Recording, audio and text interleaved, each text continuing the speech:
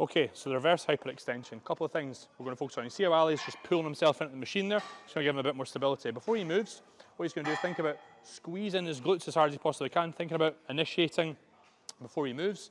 As he comes up, we're thinking about squeezing a credit card between our butt cheeks. Now, as Ali comes up, you see he's very stable here in his lower back, and all that movement's coming from that pelvis, and you'll see here his glutes at the top, squeeze nice hard together, and he's keeping himself locked in.